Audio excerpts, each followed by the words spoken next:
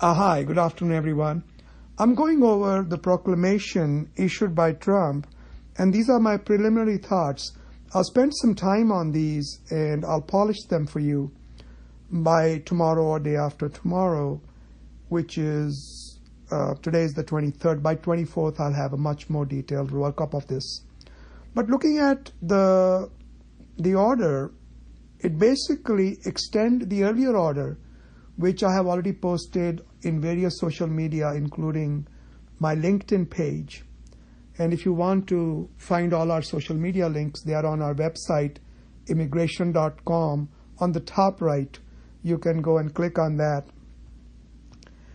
I'm looking at what this proclamation says. So basically, he has suspended entry by H-1B people or H-4 people, which doesn't make sense. Why would you bar the entry of H-4 holders, spouses, unless you said, well, if they have a work authorization, they can't come in, or I can understand if they say you can't apply for a work authorization.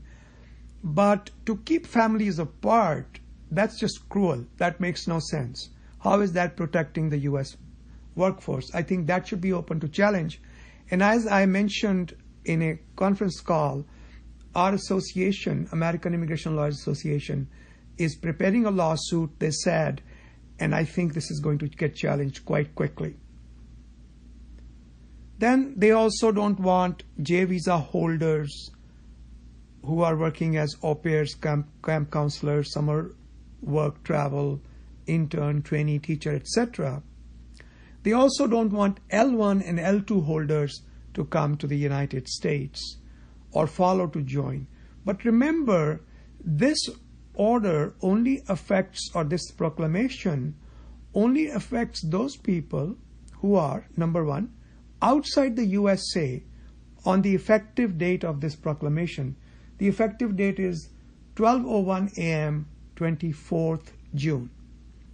They don't already have a non-immigrant visa. So basically, if you have a visa, even if you come in after the proclamation date, no problem. But if you don't have a visa or an advance parole, you cannot come in. Even if you have an advance parole, you can come in. So if you have an existing H1, L1, H4, L2 visa, you have no issues. And then it talks about how long this is going to last.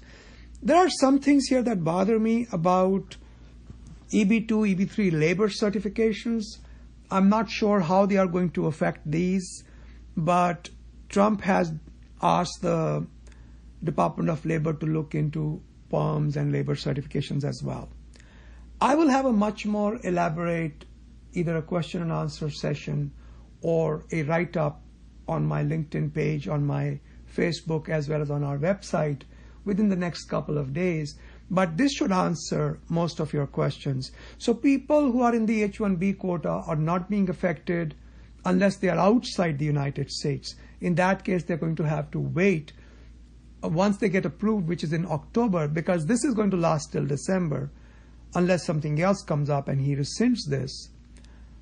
I am a little surprised that they have lumped all the jobs together, because how can you lump a paucity or a lack of jobs, many of which could be not at all connected with H-1B visas? So what if you have dock workers or you had day laborers?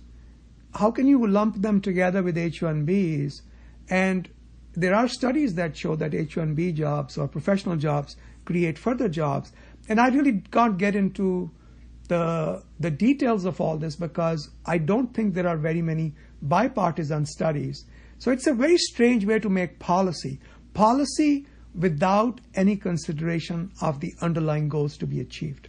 So you could be correcting it with the wrong remedy, and which is what it appears to be here. Let's see what a court has to say. I'll be in touch with you folks again soon. Stand by.